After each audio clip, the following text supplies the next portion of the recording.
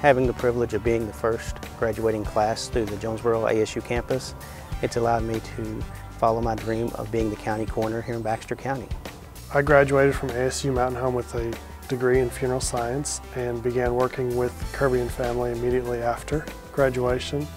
And working in a funeral home has been very rewarding for me. Thoroughly enjoy helping families get started to a life after the loss of a loved one.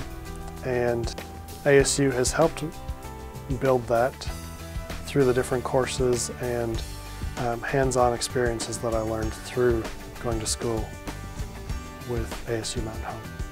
During their time in school here at ASUMH, all students spend time at death care facilities, helping with funerals and doing clinical embalming work. This gives them plenty of time to form relationships with professionals who are already in death care and help them to get to know them and hopefully secure a job for their future. This is our prep room, and this is where we do the embalming for the deceased.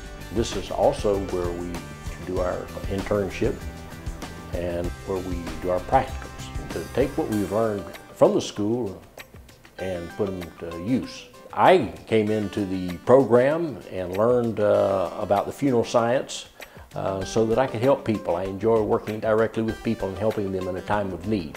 Going through this myself and my own family, I had a lot of sympathy for people that are grieving and losing a family member, and I wanted to help them through that. And I found it very gratifying to do so. I don't see myself managing a funeral home.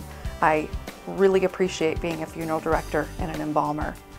And as the years go on, I'm just going to learn more and more and how to handle the families better, how to problem solve for them, what more to expect from what the families are going through and how to react to that. I think ASU prepared me a great deal for that, but experience just doubled. Our graduates are very well prepared by the time they graduate from ASUMH. After all, they've already been working in the industry. Our program is guided by a very active Funeral Science Advisory Board. These are industry leaders that we meet with regularly to make sure that we keep our curriculum relative to what's needed in the death care industry. One way I think we can prove our success is the sheer number of our graduates who are now the leaders helping the next generation.